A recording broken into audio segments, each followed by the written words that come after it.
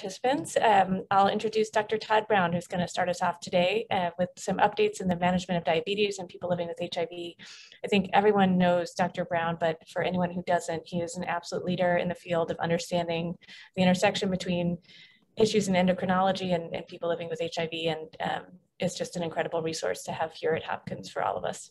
So thanks so much for doing this, Dr. Brown, and I'll turn it over to you. Great. Well, thanks, Eileen, for the introduction. So I'll be talking about diabetes and focusing on management. So lots of things to think about when you're caring for people with HIV who are getting older in particular. And so my argument is why care about diabetes. Seems obvious, but I think it's really important. We have a hugely, a big pool of people with diabetes with increasing prevalence, big cause of downstream outcomes, and you can see them here and you all know them. Common in people with HIV, some data, including in the MAX study, that's more common in people with HIV versus people without. And the important thing here is that we do have a lot of good medications to control diabetes, but it can be complicated, especially now that we have a lot of medications. It's difficult to know what to sequence and when, and it does require individualization. So it does take a lot of time to manage diabetes well. So just a few words about pathogenesis. It's pretty much the same in people with HIV versus not, where adiposity is the major driver of diabetes. It's interesting. This is a study from the VA, which looked at the risk of diabetes with weight gain after antiretroviral initiation and the same period in people without HIV. And as you would imagine, the people without HIV, that as the weight change increases with greater rate change, the risk of diabetes increases. But look at in the HIV positive on the right, what you see is that you do see the same relationship, but that slope, that line, that is actually greater than the people with HIV. So the amount of weight gain that you need to have in someone with HIV is actually smaller to have the same effect metabolically. So there is some suggestion that weight may be worse, adiposity may be worse in people with HIV, and there's a lot of speculation as to why that is. So lots of other different factors. HCV may play a role. Genetic factors, of course, concomitant medications, atypical antipsychotics, corticosteroids are notorious. Antiretroviral factors. So we know that exposure to drugs in the past, and including thymidine analogs and older PIs, can have legacy effects into the future. And so that is a big driver of risk for people who've been very treatment experienced. And whether medications like integrase inhibitors that are associated with weight gain also lead to diabetes is something that's being investigated quite a bit. Then the other factors is important for many different comorbidities, and that's the residual inflammation and immune activation, which may drive insulin resistance and decrease beta cell function in people with HIV. So let's jump into on the clinic side of things, talking about how to screen. So this is and who to screen. So I put down, so every January, the ADA comes out with revisions to its standard medical care and diabetes. So it's a great resource. You can just Google, diabetes standard. And you get it's a free document. So as of a couple of years ago, one of the screening guidelines, to focus on people who are overweight and obese, people with previous prediabetes, people with women with gestational diabetes, and then people with HIV should be included in sort of a special category. So there's a recognition as of a couple of years ago that this is a particular population to target. So how do we make the diagnosis of diabetes? So there are really 4 ways. So I'll talk a little bit about fasting glucose is probably the best way to go, easiest way to go. Plasma glucose after an oral glucose load, more sensitive, but a little bit issues with how cumbersome the test is.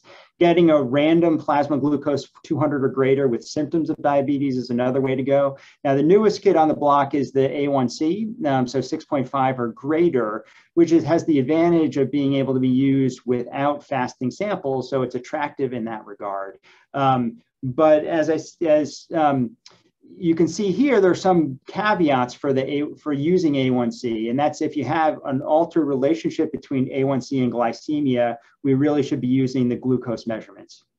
And it turns out that people with HIV do have a bit of an altered there is an altered relationship between A1C and glycemia. So where A1C underestimates glycemia. So you can see here, it's a study that Colleen Hannigan did and Peter Kim, looking at people with and without HIV. And you see a relationship between glucose and A1C, as you would expect. But if you look at the HIV negative group, you can see that this, if you zoom in on, say, a A1C of 7.5 is equivalent to a glucose of around, average glucose of around 150. If you look at that glucose of 150 in the people with HIV, it corresponds to an A1C of about 6.5. So here there's about a full point, A1C point of underestimation. In the max, we found more like a 0.2 to 0.5 difference, but it's something that we need to be thinking about, particularly with the diagnosis. There's some issues, of course, when you're monitoring, but with the diagnosis, particularly people who are right around the diagnostic threshold. So for people with HIV, I go with a fasting glucose. You can do an oral glucose tolerance test if someone is in the pre-diabetes range. So I generally avoid the A1C for screening. So these are factors, being on abacavir, having a low CD4 cell count, being on protease inhibitors, having a high corpuscular volume, those are risk factors for increased discordance between glycemia and A1C. So, really looking at, we get the MCV as a freebie on our CBCs. So really anything greater than 90 femtoliters, there is a discordance, and certainly people who have a MCV greater than 100, the discordance is quite big. So the recommendation here is to screen people with fasting glucose, and here this data might be a little bit hasn't really changed in a long time regarding before antiretroviral therapy, switching, and then 3 months after, and then annual results. You get fasting labs, and we can do it at the same time as a lipid panel, generally annually. So what do we do once diabetes is diagnosed? Lifestyle modification, of course, is the cornerstone. So I'd like to talk more about that, but unfortunately I don't have time. So let's talk a little bit about drugs. The king of diabetes drugs, of course, is metformin. And really, if there's no contraindication, metformin should be the way to go. And so here are the pros and cons regarding A1C lowering, long track record, no hypoglycemia when used alone, no weight gain, actually some weight loss. There's some evidence of a CVD benefit, and it's really cheap. So that's really important. And of course, the GI side effects are rate limiting. So generally starting low dose and going slow, I generally increase by 500 milligrams every week to get it up to a dose of 1,000 BID. The contraindications are related to the potential risk for lactic acidosis, which is very, very rare, fortunately, but we need to be thinking about it anyway. Note that the GFR recommendations have decreased. So instead of 60, which it was for many, many years, we're down to 30.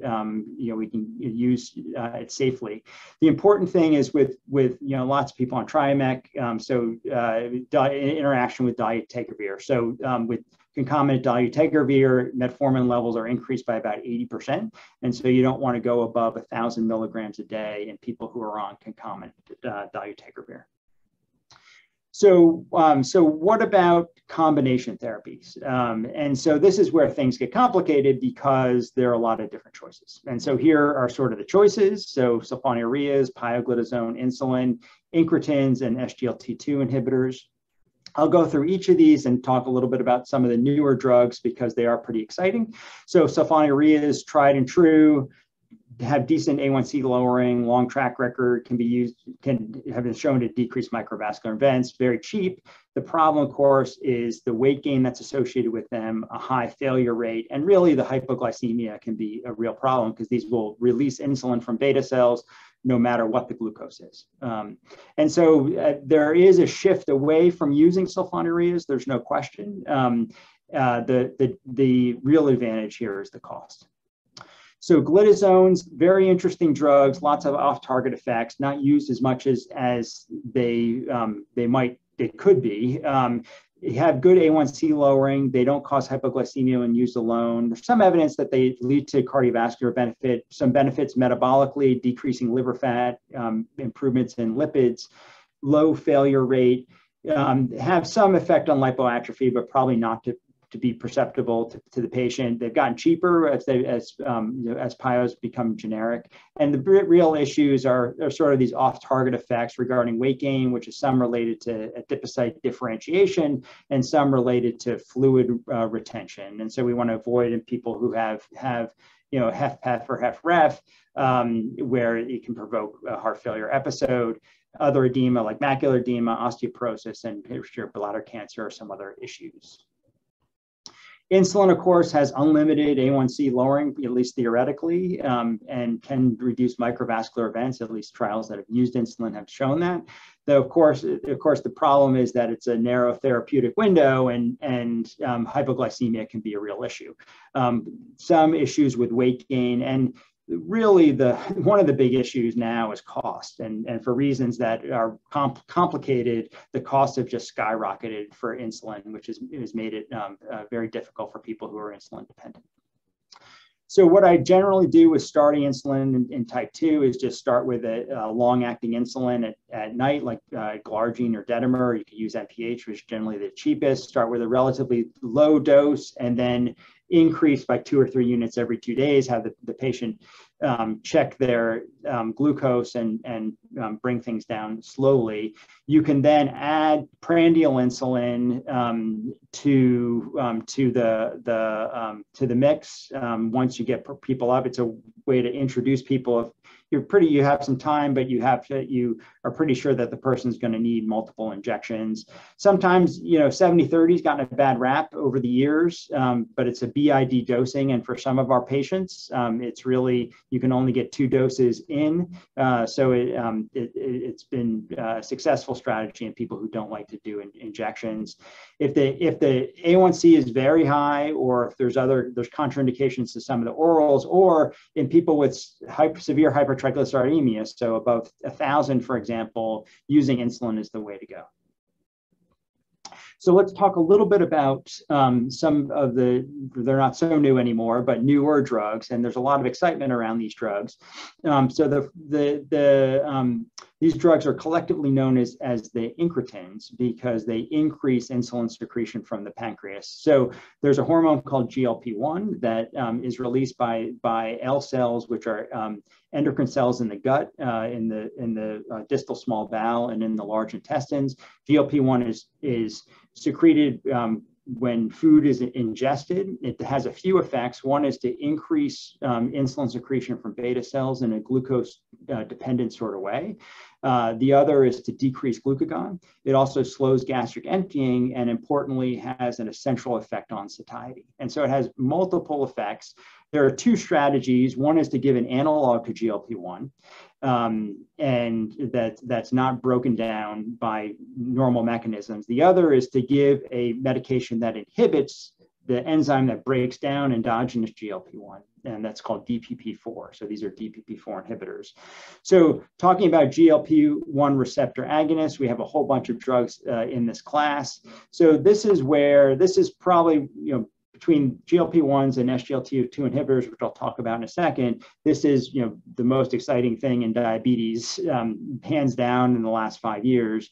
So good A1C lowering, no hypoglycemia because of that glucose-dependent insulin release from the pancreas.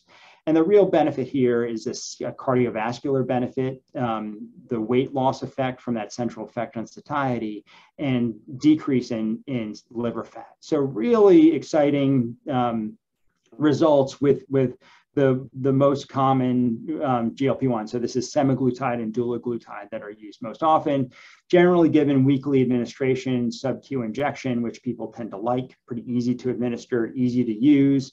You need to start at a low dose and go up slowly, generally at month increments. But once you do that, it's actually pretty easy to use. There is some issues with nausea. There's some question about whether or not there's an increased risk of pancreatitis. So I tend to avoid them in people who have had pancreatitis in the past. The issue, of course, is the cost, and they are super expensive. But because of these benefits that you see in the left-hand column, more and more insurers are covering these, at least doula or SEMA, generally not both, but one of them, including priority partners. So we can get these drugs for patients, and I think they've been really effective. So just a real quick look into the future. I mentioned GLP-1 as an incretin, but there's also other incretins, including a hormone called GIP. And so the look into the future is that there are dual incretin agonists. So this one, tirzepatide, it's an agonist to both GLP-1 and GIP. And this was a study that was in the New England Journal last year, where people with diabetes were given either semaglutide at the maximum diabetes dose. You can go higher than this for weight loss, but you can see these various doses are tirzepatide, and you can see a decent difference, especially with 15 of tirzepatide, difference in A1C. Importantly, there's a difference in the effect on body weight. So both semaglutide and all the doses of tirzepatide had important weight loss effects, but really significant weight loss effects in those at the highest dose of tirzepatide, compared to those semaglutide. So, I think in 5 years, we're going to be seeing they have, cardiovascular outcome trials for this going on, trials regarding hepatic steatosis, trials in obesity. So we're going to, I would think that in the next 5 years, we're going to see a real shift to, and other of these in focusing on these dual incretin agonists. So DPP-4 inhibitors, I mentioned, so this increases endogenous GLP-1. Decent drugs, but really sort of wimpy in terms of their A1C lowering, like a 0.5 A1C effect. So nice in someone who needs a little bit of glucose control, no hypoglycemia when used alone, weight neutral, doesn't have the same cardiovascular benefit as the GLP-1 RAs, still pretty expensive, but really easy to use. Side effects are pretty mild as well. So let's talk a little bit about SGLT2 inhibitors. So these are drugs that work in the kidney, so totally different mechanism. Glucose is freely filtered in the glomerulus. In the proximal kidney, it's reabsorbed through the SGLTs, and SGLT2 has a big effect.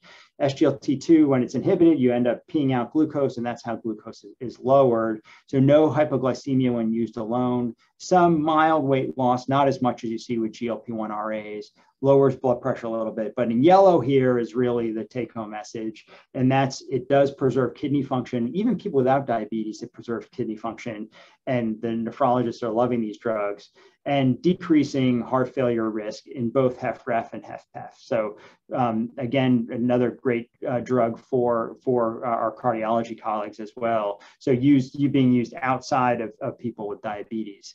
So these are important drugs, for these purposes, but also for glucose lowering. Relatively more modest effects on A1C because the patient is urinating glucose. There's a risk for UTIs and urinary candidiasis.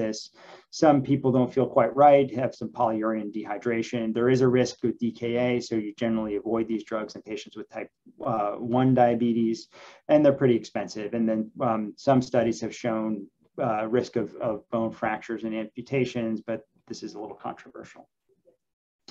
So when you're thinking about, okay, with all these choices, how do we weigh the costs and the risks and the benefits? And so this is a complicated chart that you can take a look at in the standard of medical care. I'll break it down in a second. Just want to be mindful of the time here. And so basically first line therapy with metformin, and then you stratify by indicators. There's on the left indicators of cardiovascular disease, heart failure, or CKD, and then other reasons. So let's focus on that first part here.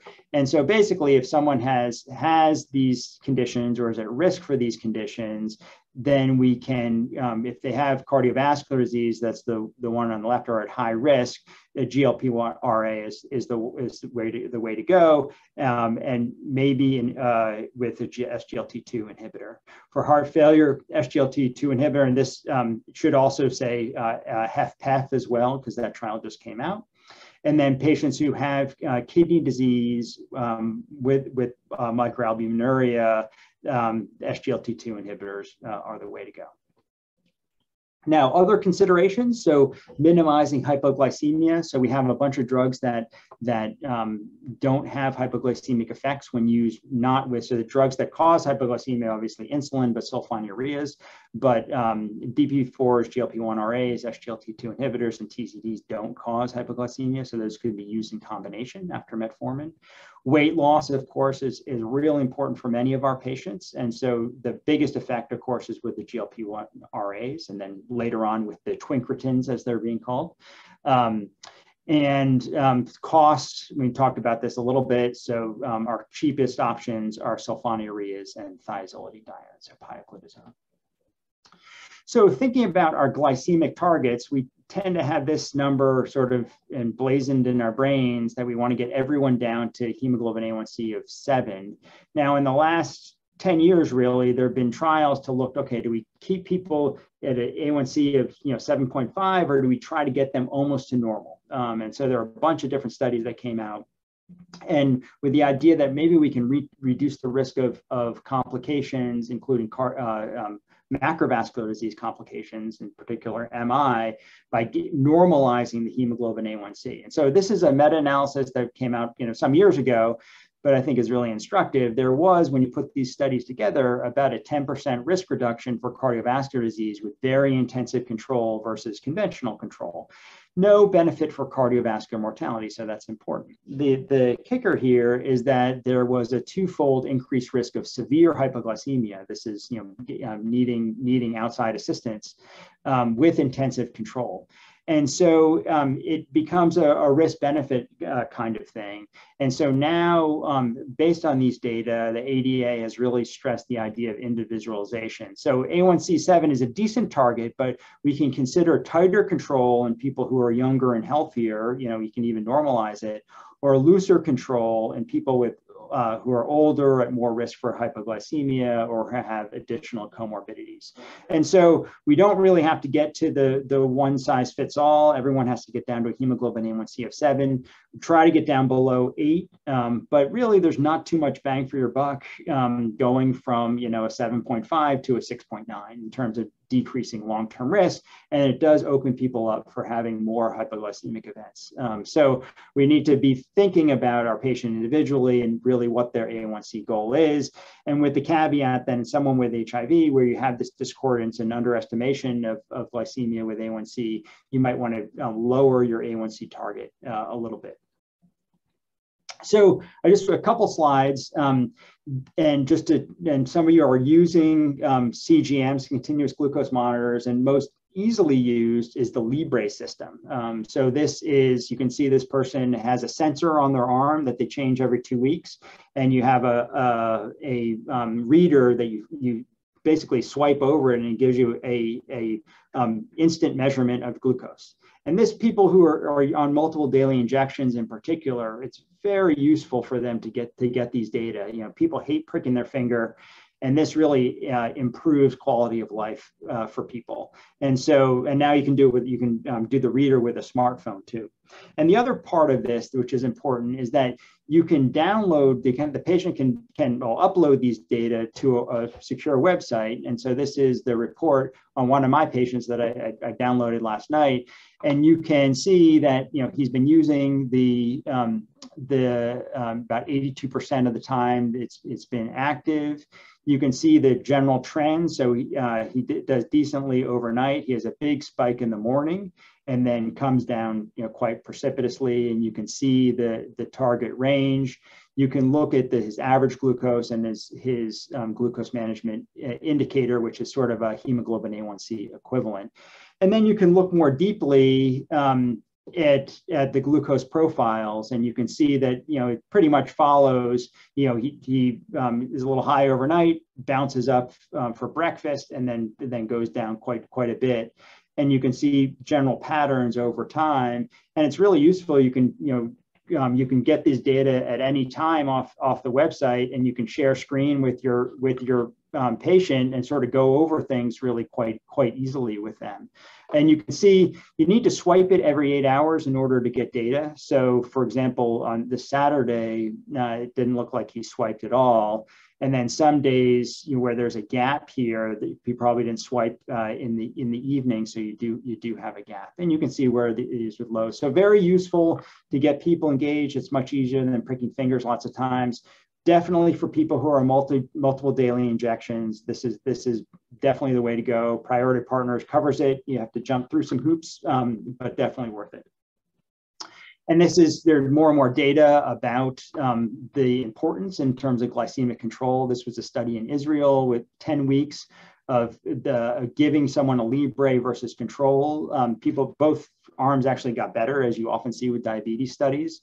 But this is the proportion of people who had more than a 0.5 A1C drop and then more than a 0.1 A1C drop. And you can see the difference between the Libre group versus the conventional use.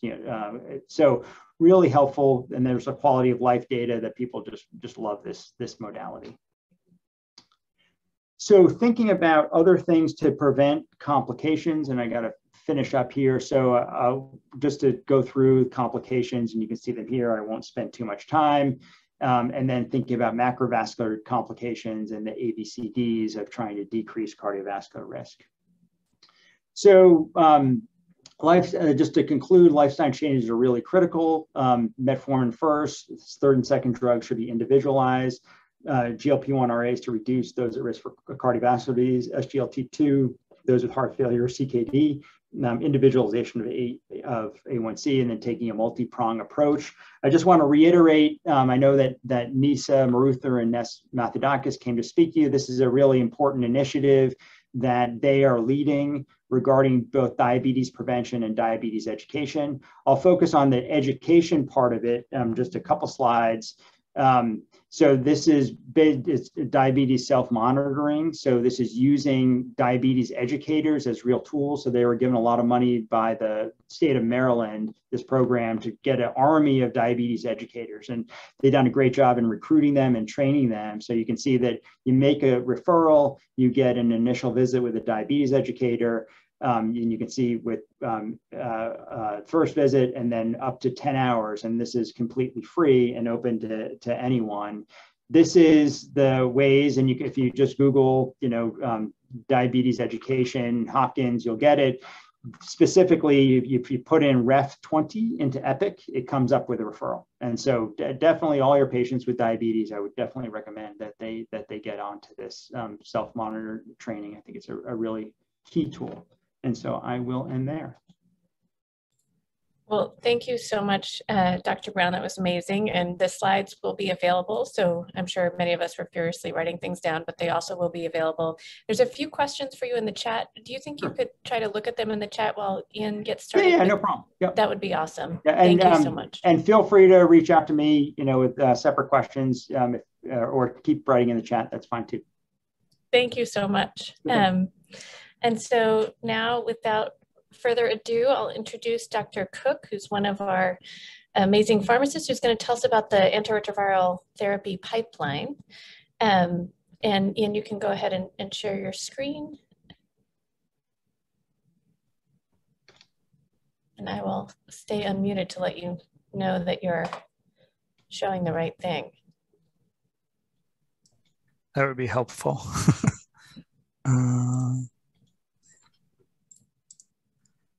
Are you seeing the right? Yep, it looks great. Not seeing my notes. No, those are hidden. All right. Thank you. And good afternoon. And I'm here to present today on one of my favorite topics in HIV medicine. That's our treatment pipeline. So for anyone I haven't met, my name is Ian Cook, and I'm the Pharmacy Operations Coordinator for the Bartlett Pharmacy. Before we jump into the conversation today, I have two disclosures. The first is that I've received consulting fees from GSK/ViiV Healthcare. And this presentation is a pipeline presentation. So everything we talk about today is off-label and non-FDA approved potential therapies.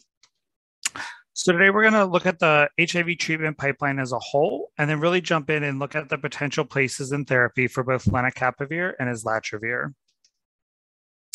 So when we look at our HIV treatment pipeline, we obviously have a lot of options for our patients. Some of these probably we haven't seen in a little bit, but the question always comes up, why do we need even more options? Some of the more traditional answers that come up and drive drug development are to decrease pill burden for our patients, to eliminate side effects from the medications, increase convenience for our patients, to eliminate or minimize drug interactions, to decrease the frequency that they have to take tablets, to provide them with a higher barrier for resistance, to create more tolerable formulations for patients, and then to overcome resistance that patients have developed. As we look at our current HIV treatment pipeline, there's a couple themes that kind of stand out. The first one that I've noticed is highly treatment experienced patients are really in focus in our treatment pipeline. And we have a lot of new options that are coming out to help those patients that have been living with this disease for decades now and have developed resistance over that time. Also, customization. We're really at a point now where we're not having to switch patients' regimens just because of resistance or something with a higher barrier comes out. We're really able to now start to be able to tweak those regimens to our patients and to their needs and their lifestyles and what works best for them. And then finally, the future is definitely long acting. As we look at the treatment pipeline coming up, we're really starting to utilize technologies from other disease states to look at how we can decrease the dosing frequency for our patients and provide them finally with some long acting options. Some of the current long-acting technologies that are already available that we're looking at repurposing for the treatment of HIV include implants and long-acting injections. Some of the more experimental ones are long-acting oral formulations patients can take, as well as one that I find interesting is the microarray patch, where patients would be able to receive medication through a dermal patch. This slide is just a snapshot of everything in the treatment pipeline currently under development. There's no one-stop shop, unfortunately, for everything that's coming. This is going through a multitude of resources. It's kind of everything I found that's out there. This snapshot doesn't include anything that is being developed solely in the PrEP space, and it also doesn't include any formulation changes. So there's a handful of medications that are currently FDA approved that are under investigation as different routes of administration, whether that be injectable or long-acting. What's really exciting, not only do we have all these potential options to really help customize our patients' treatment plans, but we're also finally getting new classes and new agents in those. So monoclonal antibodies, capsid inhibitors, maturation inhibitors, and NRTTIs are all potential new classes that could help us. For this conversation, I really want to jump into lenacapavir and islatravir, since they are two of the ones that are farthest along in the developmental pipeline. So lenacapavir will be our first-in-class capsid inhibitor if approved, and it works by modulating the stability and transportation of capsid complexes and shows no cross-resistance with any current treatment options. Because it affects capsid, it's affecting multiple stages of the HIV life cycle, including nuclear transport, virus assembly and release, and capsid assembly. I'm a very visual learner, so I love this slide. It shows the three parts of the HIV pipeline marked in red are showing the three stages that are disrupted by lenacapavir. So lenacapavir binds to that capsid core in the cytoplasm before nuclear transport, and it blocks the transport of the capsid into the nucleus via that nuclear pore complex and prevents integration. If integration does occur, lenacapavir binds to precursor polyproteins before the immature virion is formed. And this causes a destabilization of those polyproteins and decreases virus production. Finally, during maturation, lenacapavir disrupts peroxide capsid assembly of that cone-shaped core. Because it doesn't form that cone shape and it forms another shape, the virus that's resulted is non-infective. I did want to point out on this graphic the part that I highlighted in the purple box. Previously, there had been some debate on where exactly reverse transcriptase occurs and did it occur in the cytoplasm or the nucleus. And at CROI last year in 2021, there were multiple studies that really definitively proved that the core stays together into the nucleus and disassembles there. So this is an updated graphic if you've seen ones in previous talks that have it in the cytoplasm. So lenacapavir is a set of 2 subcutaneous injections that are currently given in the abdominal region. They're administered every 6 months after an oral loading dose.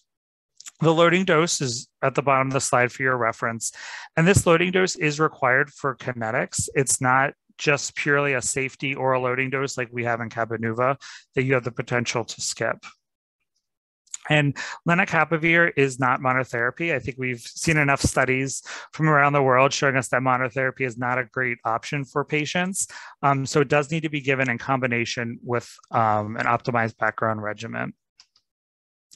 The Capella trial is one of the first trials to really look at lenacapavir in patients, and it involved highly treatment-experienced patients with viral loads greater than or equal to 400.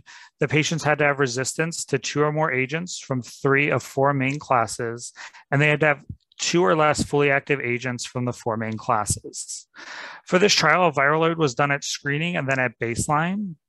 If there was a decline in that viral load between the 2 screenings, the patients were assessed as having an adherence problem, and that was probably what was causing their viral load and resistance. Those patients were included in that bottom line, that non-randomized cohort. Since they were highly treatment experienced, they didn't have a lot of options. They didn't want to withhold a potential therapy. Patients that didn't have that decrease in viral load between the 2 screenings were continued into the randomized cohort. The first part of the randomized cohort was that 14 days of functional monotherapy that's required by the FDA to prove potency of any new antiretroviral. From there, they went into the maintenance phase of lenacapavir combined with an optimized background regimen. Of note, when the patients started this, 6 of the patients had nothing in their optimized background regimen that was really active.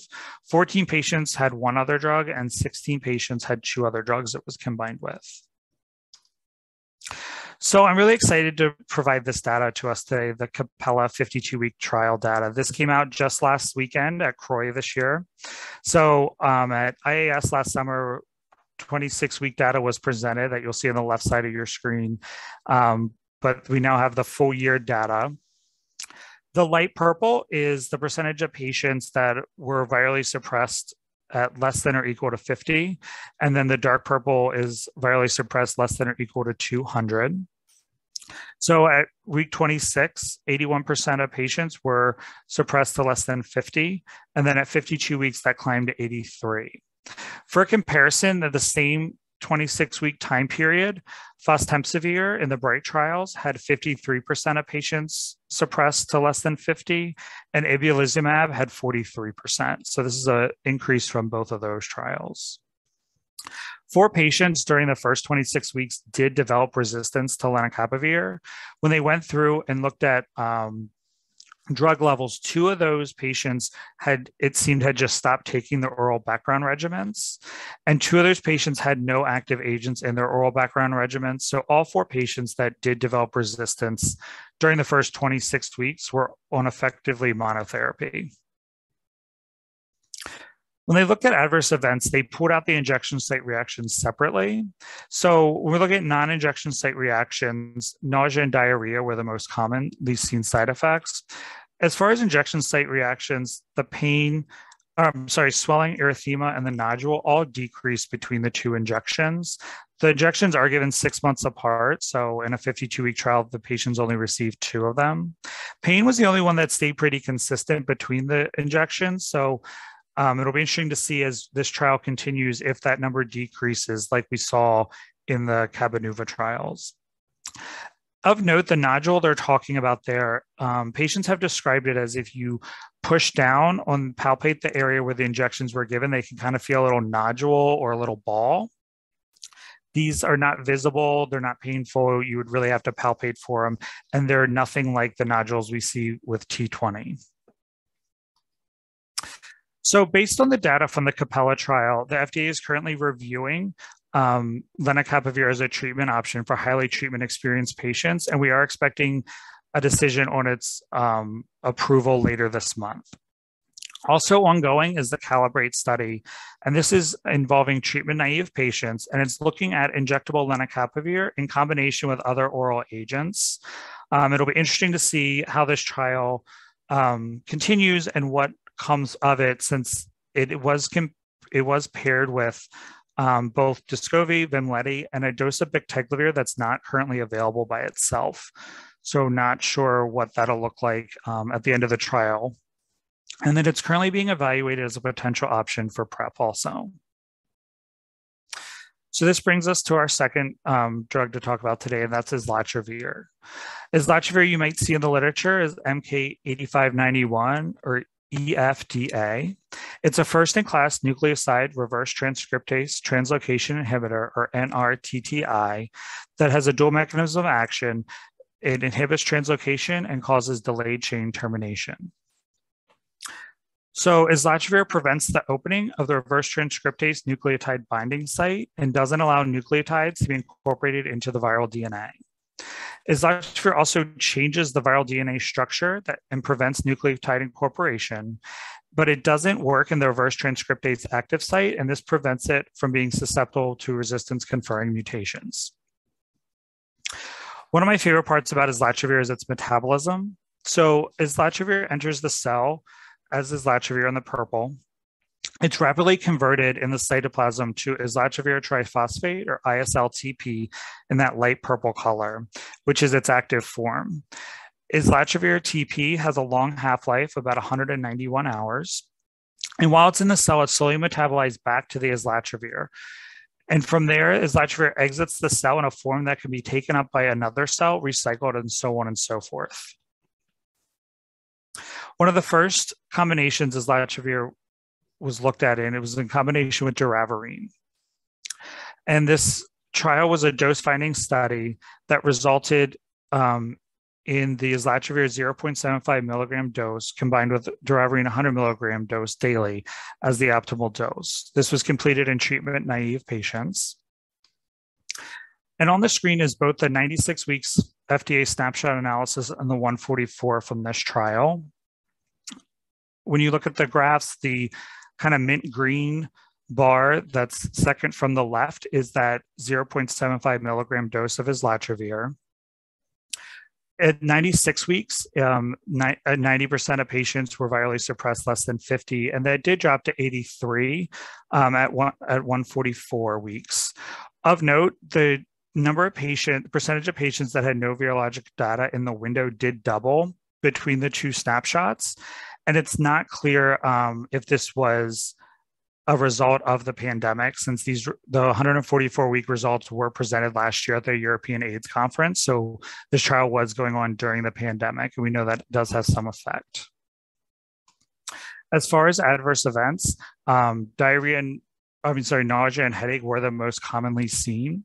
These groups were very small. There's about 30 patients an arm. So we'll wait to see what the full side effect profile looks like as they expand the trials.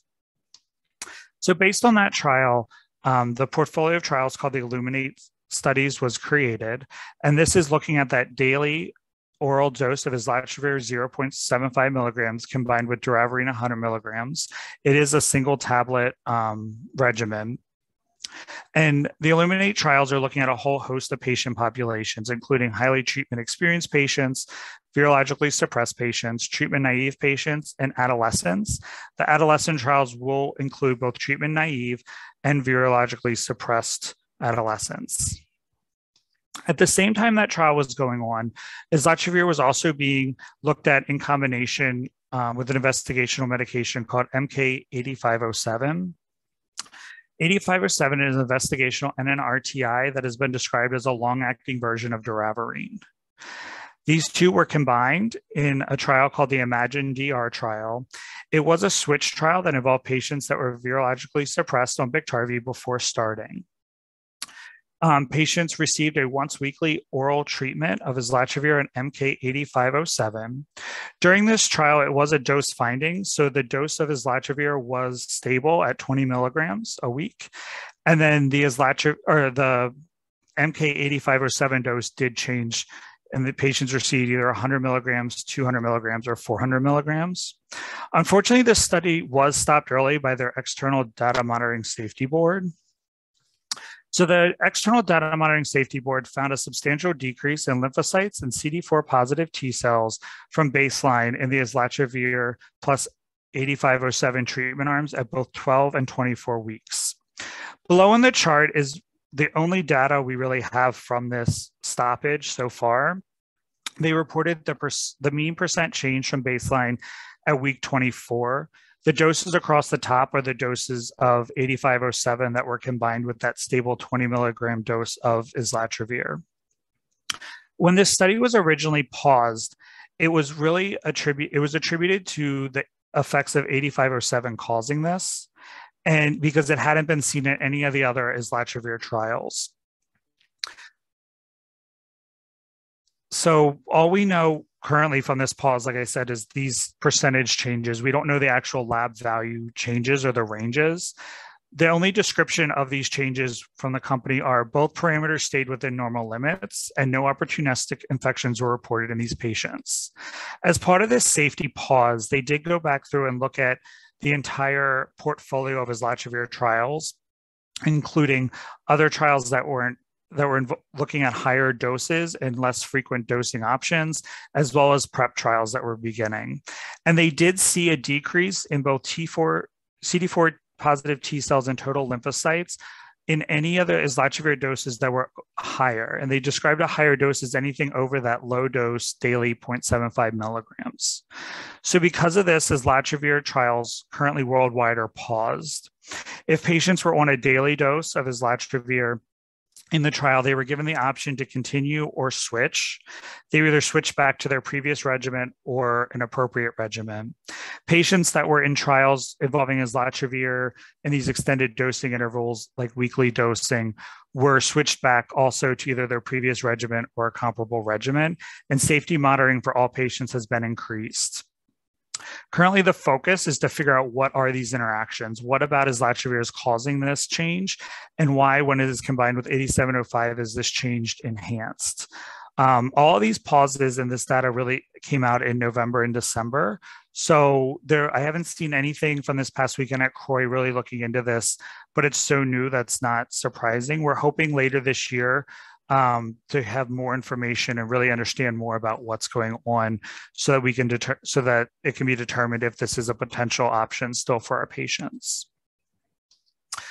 So about a year ago, the manufacturers of both islatravir and lenacapavir announced a joint development project looking at creating a 2-drug long-acting regimen containing both islatravir and lenacapavir.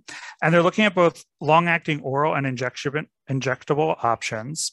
And last fall, they did start recruiting for a phase 2 trial in virologically suppressed patients, looking at a once-weekly oral combination of both of these.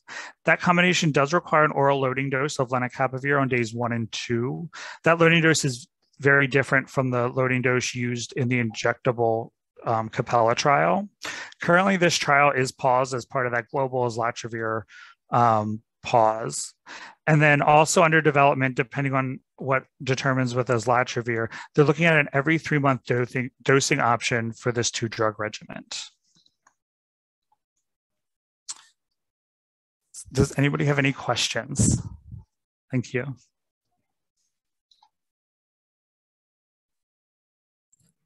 Ian, that was wonderful. I think there have been a few questions in the chat. Let's see, I'm going to go back.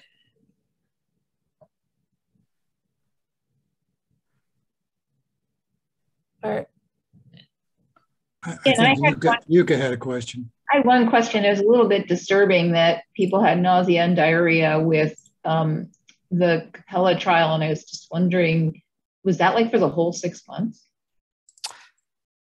That I'm not sure about. I can look and find out and get back to you. I don't know that they gave a time frame for how long they lasted, but I will definitely go back and look at some of also the new data from last weekend and see if there was an answer and let you know.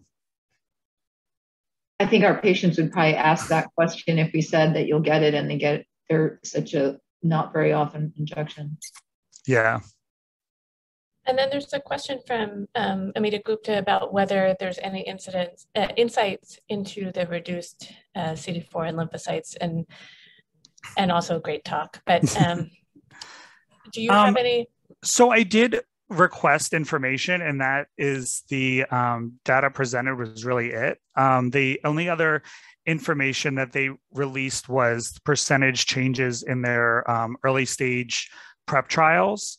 They actually saw in the PrEP trials had a bigger change, a decrease, but they described it as being the numerical values were less than what was seen in their other trials. But without values, we really can't determine or make a good assumption. They don't seem, when I asked for data from them, there really was not an answer, and this is kind of their focus. They've said that it's their focus and that it had just happened in like November, December. So this is, they're digging in, they're hoping to give us an update later this year. So, and I can just add to that from the, not a financial conflict, but I have a good friend who's one of the people who's doing the islatravir program, and I don't have any insights because she didn't actually know, but they're working very hard to try and figure out what is causing this, because I think many people were very excited for the potential of this agent in a number of different settings, including with contraception and other longer acting formulations, but there's some hope that it may be dose dependent, at least in the PrEP setting, and that some of the PrEP dosing, they were really trying to push to extend the interval. And I think there's some hope that maybe it will be dose dependent and lower doses will be useful, but I don't have any numbers. They did, that was a good point. They did bring up when I had a conversation with them that it seems to be very dose dependent, and that their doses they described as aggressive. They thought there was some more wiggle room. So maybe that'll help decrease it too, but more to come, I'm sure.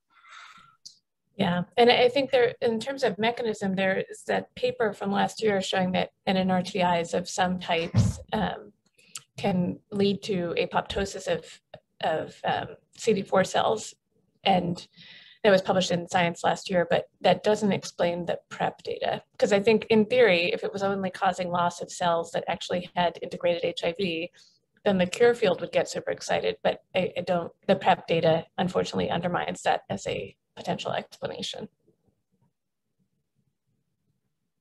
Any additional questions?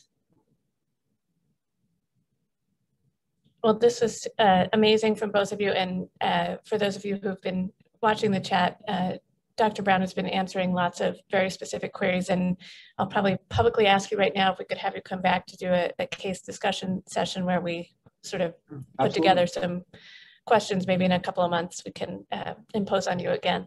Definitely. And thank you so much, Ian, for that.